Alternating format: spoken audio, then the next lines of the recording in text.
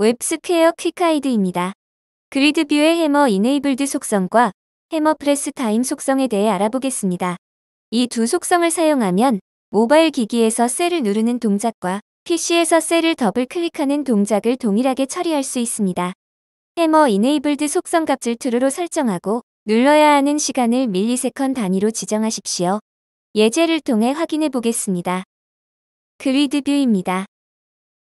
브라우저에서의 모습입니다. 셀을 더블 클릭하면 편집 모드로 들어가서 셀의 데이터를 수정할 수 있습니다. 모바일 기기에서의 모습입니다.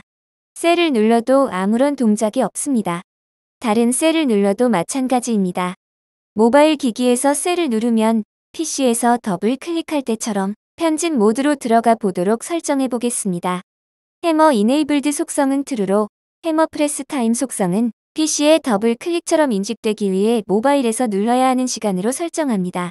저장합니다. 화면을 다시 로딩합니다.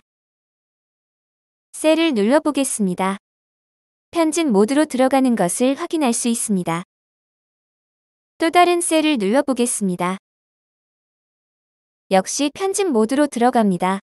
즉, 모바일 기기에서도 셀을 누르면 편집 모드로 들어가서 데이터를 변경할 수 있습니다. 해머프레스 타임을 5000ms, 즉 5초로 변경해 보겠습니다. 저장합니다.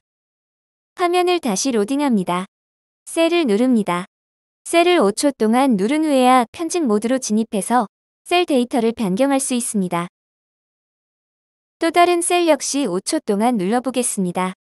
5초가 지난 후에야 편집 모드로 진입해서 셀 데이터를 변경할 수 있습니다. 즉, 모바일 기기에서도 PC의 더블 클릭과 같은 동작을 지원할 수 있습니다. 웹스퀘어 퀵가이드를 시청해주셔서 감사합니다.